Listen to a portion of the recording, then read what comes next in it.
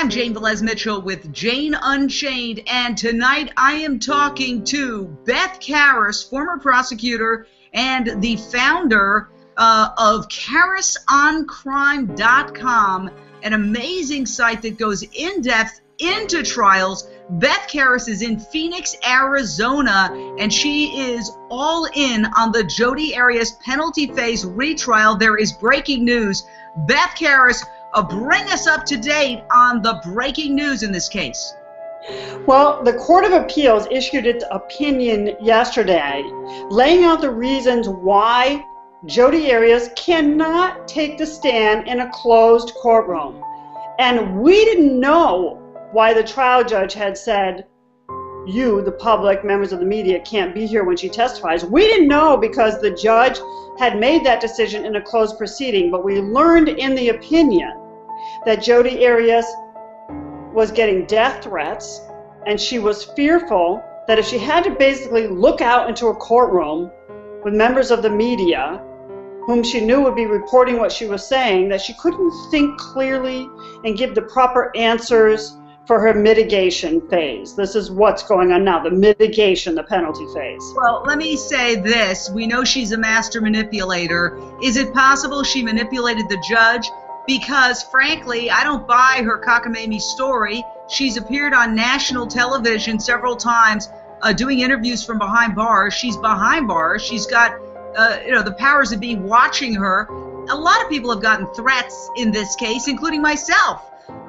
Because I wrote that book, Expose the Secret Life of Jodi Arias, which was not particularly kind to Jodi Arias because she's a pathological liar and a killer. So why would the judge buy this?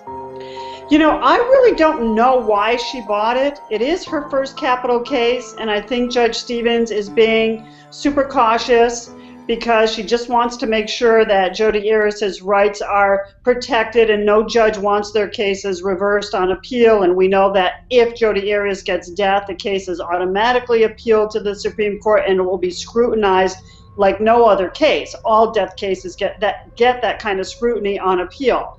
But the Court of Appeals, the middle level court in Arizona, said, no, no, no. You don't testify in open court at your guilt phase, and we know she was on the stand for 18 days, and then at the penalty phase say, oh, you better close the doors because now I'm fearful. It's like, no. However, the court did say that the trial judge, Stevens, had come up with a less restrictive remedy to kind of appease Jodi Arias, but not lock us out completely, not a total blackout of information, by saying the general public and the media have to go to a different courtroom, an overflow room, and watch on closed-circuit TV. I still don't like that because I like to be in the courtroom for the ambiance, looking at the jury, seeing how things are unfolding in the courtroom. But at least if she decides to take the stand again, we'll be in an overflow room watching on closed-circuit TV. It's very good quality cameras that they have in the courthouse, and we'll hear her and we'll see her on the stand, so we'll know the content. I have to get to the other big news. The porn purportedly discovered on victim Travis Alexander's computer. The defense has made this a huge issue, asking for the case to be thrown out, or at least the death penalty to be taken off the table. And there are a number of reports, and you're quoted in some of them, but some opinionators are suggesting that she could ultimately possibly walk because there was a woman who was involved and convicted in the murder of her son, and that woman, because of prosecutorial misconduct that was alleged, ended up having her conviction overturned. What's going on? Yeah, I think that my comments were taken a little bit out of context in regards to that. You're talking about Deborah Mielke's case here in Arizona, and that not only was her case reviewed, and she was getting a new trial, she appealed that and just learned that her case is being thrown out altogether. But she spent 23 years on death row.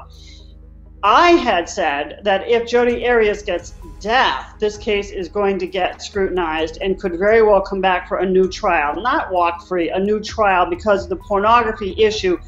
The first jury didn't hear that. I personally don't think the first jury would have cared one way or the other if they heard about pornography on Travis's computer. It doesn't really go to Jodi Arias's guilt or not. I don't think it would have made a difference. It might make a difference to a jury, though, sitting in judgment of life or death. Well, we know the split last year was 8 for death and 4 for life, and it might have been a different split. Okay, but if there was a cover-up, and that's a big if, but that's what the defense is alleging, I want to ask you about that because that's prosecutorial misconduct. Could that upend the trial? And the other thing is, what kind of porn was found on Travis's computer? Because, you know, she had made the allegation that she saw him pleasuring himself to photos of children, and that was a big shocker, outraged the victim's family. So was it just porn like, unfortunately or fortunately, however you feel about it, millions and millions of Americans men watch, or was it the kind of porn that was truly deviant in the sense that it involved minors? Well, the hearing is completed. The judge hasn't made a decision, but the investigation is continuing, so we don't really know all that information. We know that the defense is claiming, and we're going to hear this in January at the trial, the defense is claiming that the user of that computer not only looked at adult pornography, but child as well, teen sex and child pornography. They made that accusation in court. They had a witness on the stand who said the user actually typed in words, teen and sex and that kind of stuff. So we're talking definitely child porn within the definition, under 18. Now, I don't know if it's prepubescent, but it's teenagers. It could be 16, 17, is what they're saying. We don't know what the state's going to come up with. They're still doing their own investigation, taking another look, because why this wasn't found the first time, I don't know. Well, Beth, I have to ask you this. Is it for sure that there was porn of some sort found on the computer? Has the prosecution and or the detectives who investigated this case admitted that? Well, one detective who testified last week did admit that a porn site, don't know if it's teen or adult, was on it. At least a description of the porn site was on this image of the hard drive. One. Now, the defense expert says there are thousands and thousands, and there were 19 scrubbers to clean the internet history on this. They were looking at images, clones and images made from the hard drive. And I learned over the weekend from one of Travis's friends, you know him, Taylor Searle. I talked to Taylor. He did not testify last year. I don't know if he's going to testify this year. He hasn't testified yet. That Travis hired him in 2007 to scrub the porn off the computer. Whoa! But that was the year before Travis was killed. Well, but... And according to Taylor, it was Travis's roommate who was using it to look for porn. Oh. And he cleaned it. So we don't know if you can clean the internet history, but the registry still shows it. There are still ways that you can see, you know, what the activity on the computer. And we don't know, first of all, if it's the same computer, but it was a laptop. And also, we don't know if the defense is claiming that there were sites accessed after 2007, which would be after Taylor Searle scrubbed it.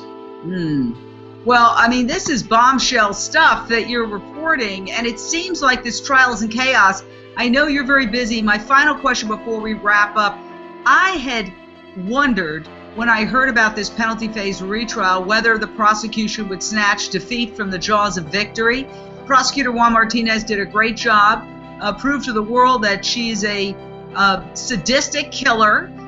She was convicted. I think there was tremendous likelihood she would have spent the rest of her life behind bars.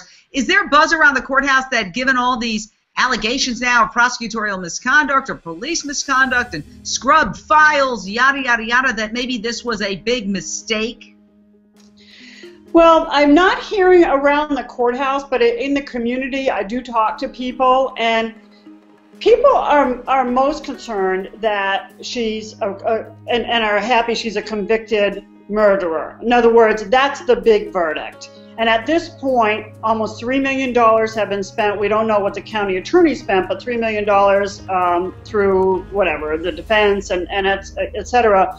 It's a lot of taxpayer money.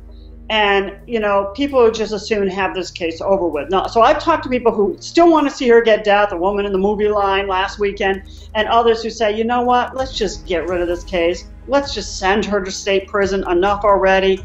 Give her life without parole. So in my experience here in talking to people, and it's really anecdotal, people are split. And I've been told that it can benefit the prosecutor, who's a politician and may not want to lose constituents and votes if he takes death off the table.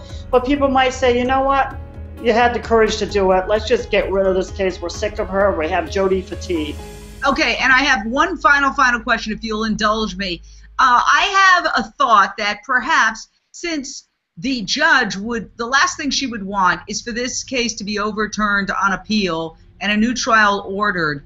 Is it possible that, having heard all this testimony about purported porn that may have been deleted from the victim's computer, that she would decide, well, let me preempt that by just taking death off the table, and the scrutiny therefore would be lower than if she were sentenced to death, and just sentence her to life without parole and end this now? Could she do that, Beth? Yes, she could do it, and that's what she has taken under advisement.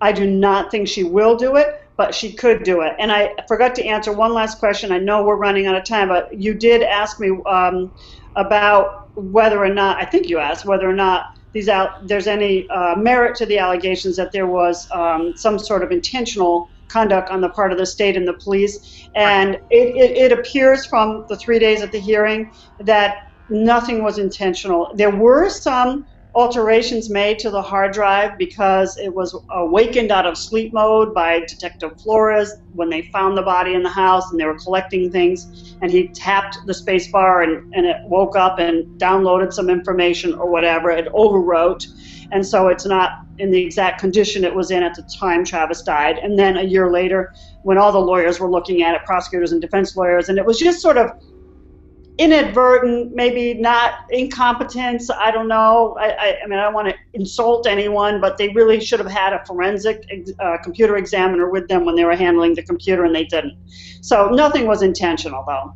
Well, I know you think she won't do it, but if I were her, I might decide, let's end this thing. It's dragging on. We're losing jurors. Who knows when it's going to end? I can make the decision that she goes to prison for life without the possibility of parole. That way I'm preempting any possibility, any real possibility that this case is going to be overturned. If I were her, that's probably what I would do. But I'm not generally, even though I think this woman is a despicable killer and a sociopath or more, I'm just not a proponent of the death penalty. I don't believe you solve killing with more killing, and so that's my philosophy. But I want to thank Beth Karas of Karas on Crime, and for all you watching, go to Karas on Crime, sign up, get all the details. You'll get an education in the law from one of the top experts in America. Beth, thank you for taking the time.